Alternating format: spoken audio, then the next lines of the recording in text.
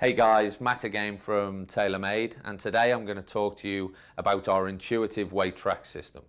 First of all, we'll start with the 40-pound torque wrench, which comes included in your driver and can be used to adjust and position these weights to suit your game.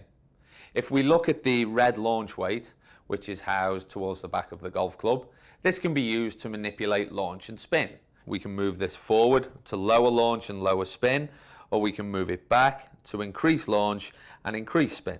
We can manipulate launch by 1 degree and manipulate spin by a total of 300 revs. When we look at the front track system and our black 15-gram curvature weight, which can be used to create more draw curvature or more fade curvature by a maximum of 25 yards from left to right, again, you can tune and dial this in to suit your game and your individual needs.